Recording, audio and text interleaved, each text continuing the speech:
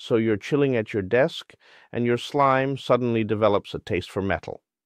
No, seriously, this magnetic putty will hunt down a magnet like it just heard it's made of chocolate. Here's what's actually happening. No PhD required. 1. This putty is loaded with tiny iron particles. Magnets love iron like I love skipping leg day.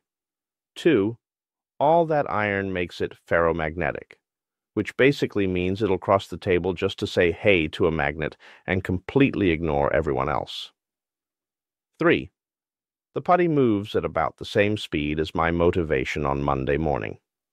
It's thick, it's slow, and it will absolutely take its time eating that magnet. So, yeah, you end up with a crime scene. Magnet missing, putty looking guilty, and you questioning your life choices. Serious question. If you had magnetic putty, what's the most cursed thing you'd try to feed it? Best answer gets a virtual high five. And, honestly, probably a call from the science police. We do science, we do memes, and yes, sometimes we do both at once. Hit subscribe, join the weird side, and let's see how many magnets we can make disappear together. Smash subscribe, or I'm feeding your charger to the putty.